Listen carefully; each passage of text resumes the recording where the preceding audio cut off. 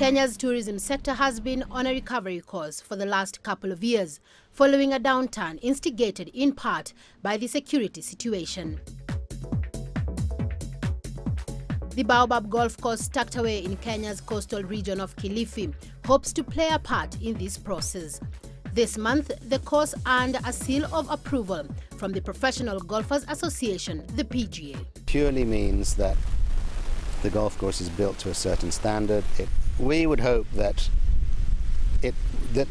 this affiliation will get people to realize that, you know, golf is a big tourist attraction.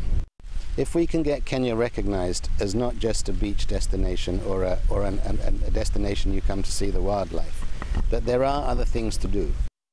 PGA's approval means that the $50 million golf complex, which began over a decade ago with a vision to create a championship course complete with a golf retreat, is achieving its dream. It's also a question of maintenance. I mean, there are a lot of really nice golf courses in Kenya, but there isn't the money to maintain them, you know, in the way that perhaps would be everybody would like, let's say.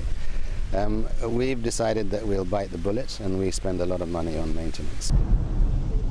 The affiliation comes with much more than just the standards of the course itself. The PGA Academy will also lend a hand to golf education. And the establishment of this affiliation for any Kenyan who has an interest in golf to actually start to become a fully qualified PGA professional. The weather in Kenya's coast is ideal for golfing in most months of the year. Now, that is a factor the Baobab Course hopes will bring more international golfers to its greens. During the winter months, that professionals from other European countries where it's, you know, where it's difficult to go outside, they can teach indoors, but they can't teach outside.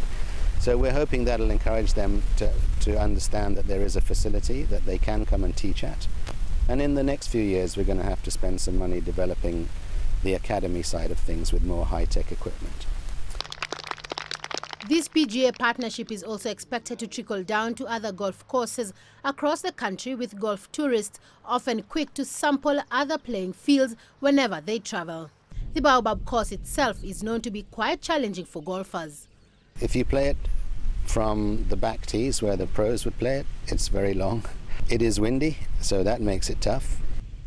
Even as the golf course works to take advantage of its PGA branding, hosting tournaments will mainly depend on availability of financing, which isn't always easy to source. Celestine Karoney, CCTV, Kilifi, Kenya.